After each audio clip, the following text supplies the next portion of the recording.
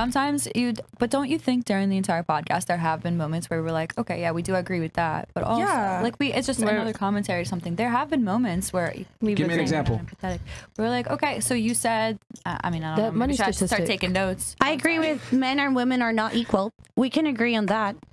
That money statistic that you said, with even like 5 years older, and then the increase in money, the like we agreed with you. Yeah, like there have been moments that you said stuff. We've been like, oh, okay, I get that.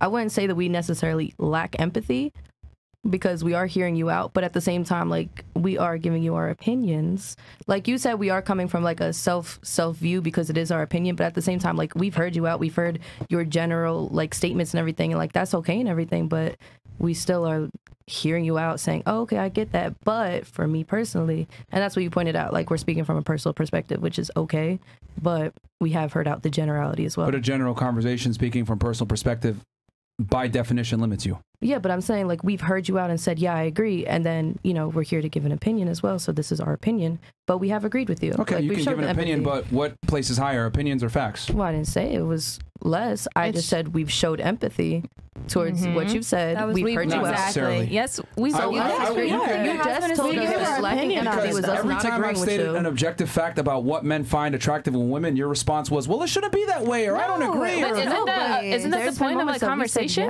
Yeah. There's points that we've heard you on and been like, oh, okay, like, I get that. And then the whole point of the conversation, like she was just saying, is opinion as well. Like, oh, but here's our perspective, but we heard out your generality and said, I agree with that. But opinions are irrelevant in the face of factual data. Okay, but let's say we all are agreeing on the same thing. Where's the conversation if we're all like, oh, yeah. Yep. Okay, yeah. Literally just admitted that you're arguing to argue. No, that's not what I'm saying. But it's like, we can have a conversation, but if we all agree, then there's no conversation. If you want us to disagree with the generality, that's fine. But if you don't want to hear our opinion, then what are we? I mean, no, like we do. But what we're saying is, like, hey, listen, like, you say one thing, but you do the next thing. You think so? You said you've had 25,000 women on the show. And all of us are 2,500. 2,500. Okay. That's a little crazy. Okay. Yeah, that's crazy. I got my number skewed. My bad. That's all right. So you've had all these women on the show, and generally all of us have had similar. I mean, you kind of even see with this group how you have it's a little bit divided. You see one opinion, you see another. But generally, you're saying that all the women that you've had on the show have had the same idea. Yes. So isn't that the purpose? Is you're showing your male perspective versus the female? I mean, because am I too far from the mic? But then you're also saying that we're personalizing things, yet all the women you've had have had the same thing. So how is it really that are coming here? Not even that, but how personalizing is it if we're all saying the same thing? It proves what I've said before. Women are naturally solipsistic, narcissistic, and tend to view the world from their own purview only, and are unable, a lot of the times, to put themselves in someone else's shoes, empathy, and understand that the world doesn't necessarily work according to their world perspective. Is that women or people in general? I think people in general are just focused on themselves. How am I going to get to work? How am I going to make money? How am I going to eat today? But how am I going to self-sustain? It's not women or men. It's but women are far more guilty of being solipsistic than men are, and the reason for that is because men live a much harder life than women do. I don't think so, because women are, you're growing up as a woman thinking like, I'm going to have kids one day to take care of. I'm going to have, so you are like So you think in 2023, women live a harder life than men do? No, it's not harder because we both have different goals to reach to be actually like, you know, valuable to the opposite sex. You know, you say you have to be successful. Okay, you have to be successful, but us women, we have to be attractive. So there's different types of priority as women that we have to take, and as you as men have to take. I would argue being attractive is a lot easier than being successful. I mean, to a certain extent, but not really, because, okay, attractive. What do you consider attractive? A girl with big lips. Okay, let me get fillers. A girl with long hairs. Let me get extensions. A girl with a big ass. Let me get a BBL. An average-looking woman can pull a man 3 to 4 points above her, but it's not going to work the other way around.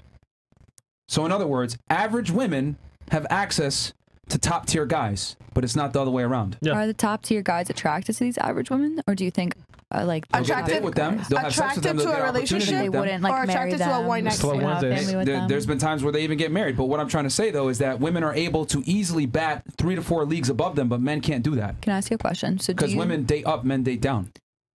Okay. So do you think that high value men, their goal is to also get married, to start a family, to provide for a woman? Is that something that a high value man seeks? I mean, every guy has different wants and needs. Okay. But women don't.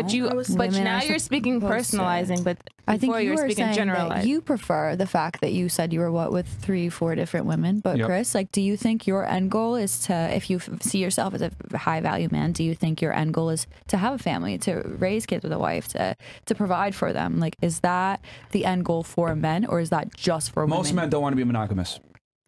It's true. I'm sure. Honestly, just speaking from experience, but I'm asking you guys, because I feel like you couldn't answer my question, but obviously I just answered it. No, hold on. You couldn't answer our question when we asked if you think you are high value.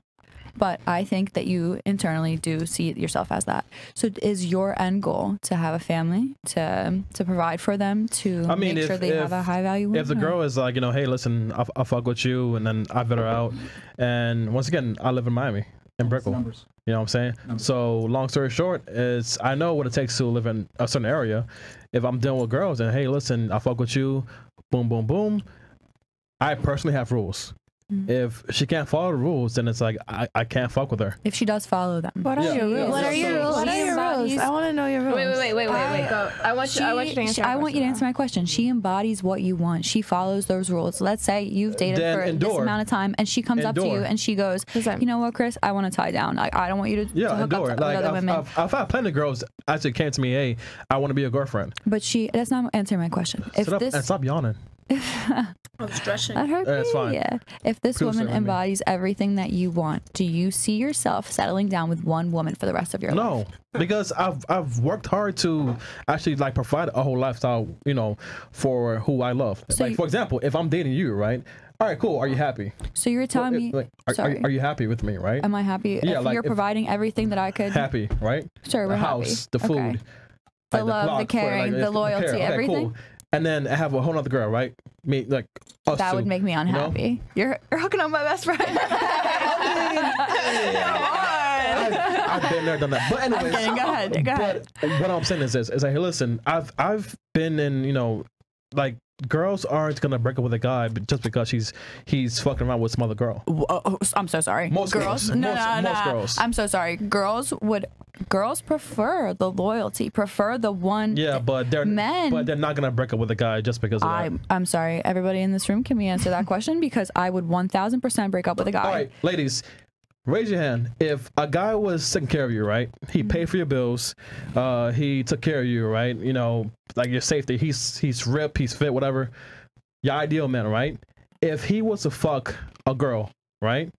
Would you break up with him? 100%. That you wouldn't be my ideal man if you're doing that. And going back stupid. No. So I wouldn't break up with him. If you want to fuck somebody else, why are you with me? Yeah. And going back to I would allow it. Why? Ladies, a guy can still love you and still bust a nut down the street. Why? That's why true. didn't you just do that with me then? Like, why do you have to go down the street? Because, like Fresh said, right? Damn. But love and commitment are The two best different pussy. things. What are you? The best pussy. No, y'all just clueless. That's like as we continue on with the conversation. Like, You're saying that men you can't guys be. are literally clueless. Wait, ladies, and then But Mario, why? you go, wait. Shh. Okay, yeah. The best pussy is a new pussy, all right? I can still love you, right? It's my girl, man. She's the best, right? Jay-Z cheated with Beyonce, but she ain't going nowhere, man. But they have things that tie them down. Like they have families. They probably have. Listen, Jay-Z makes more money than her, right? But at the end of the day, it's like, Does listen. he? Yes, he does. He's a billionaire. She's like, whatever. Anyways, long story short, ladies, like, I can still love you and still bust a nut down the street and still come home to you and still love you. I agree. But you can't do the same. You can't fuck another. Once you fuck another guy, it's over. I also wouldn't want to fuck anybody else. So raise your hand if you can fuck another guy. She answered it right there. She literally just she said, "I wouldn't want to fuck another guy." All right. There's your answer. No. I wouldn't want to fuck another guy if I truly love somebody. I wouldn't have to. Okay. So now, critical thinking skills. Do you think a man that loves you still wants to fuck another girl? Yes or no? They probably ponder like if they Absolutely. think about girls yes. even. Like we'll see. Yes. So do they think about it versus do they act on it is different. If I see a hot guy on the street and I am in a relationship, I'm not gonna go talk to him. I'm not gonna interact in any way. But you glance because it's your natural it's instincts. natural. Yeah. I'm not gonna sit there and stare at him just because I think he's hot. I'd be like, oh, he's cute. Okay, whatever. I'm gonna go on my day and never think about him again. Yeah, but your need to have sex with him is probably very little if you are super attracted to your guy. But men are not the same. But what about emotional attachment? Like if I'm with a guy and he's telling me like, new pussy's better pussy. Like, I'm supposed to be like, all right, I'm so sorry. Go ahead. There's some bitches down the street. Like, that would make me so unhappy. What about our like happiness at the end of the day? Like, I'm supposed to just be like, all right, what you know if it what? makes him happy to have multiple women? Then that's just not my guy. Right. And that's So your happiness overrides his? But does that, sorry? So your happiness overrides his? So it's not, I don't think his happiness overrides mine. I think it's genuinely a balance. And like, if a guy thinks that he should be with multiple women, that's fine with me. I think it's hold on. If a guy happy king, happy kingdom. No, it's happy wife, happy life. Yeah, what? You made that up. You made that up. Happy king, happy kingdom. That's one of the biggest lies that we tell. That's one of the biggest lies we tell people is that happy wife, happy life. The reality is there's no such thing as happy wife, happy life because it's very difficult to please women. So men are simple to please. So simple. You think you have to buy me a Lambo to be happy? Like, you think you have to? Who do you think are easier to please in general, men or women? Men. You guys, you just said that men, all they need is sex, new pussy. Dating man is easy. Women, so therefore, what I've realized is that the best relationships are typically when the man has the leverage and the guy is happy, and then the girl is happy as a byproduct of that. But when it's the other way around and the woman holds all the cards, it doesn't work. But what makes a guy happy? Sleeping with other women? Like, that's what doesn't make sense to me. That's what I'm asking is why? Because I don't think I could be with a guy who sleeps with other women. So does that mean I'm never going to get a high value man? Facts. Probably not. Yeah, facts. Yeah. Because I don't want him to sleep with other women. That's what comes with the territory. Yeah, facts. But you're also talking about traditional relationship values. You know, there are many types of different relationships. And traditionally, men that have resources and access to certain situations have always had a multitude of women. That's how it's been. Yep. Right. But at the same time, should I do the candy store analogy here? Wait, what is that? No, do it. Candy store. I feel like nowadays, like you said, society has switched around. And there are many type of different relationships. It's not just monogamy. That biological hardwiring overrides society norms? I mean, it just depends on evolution. There's something out there for everybody. Do you want the candy store analogy?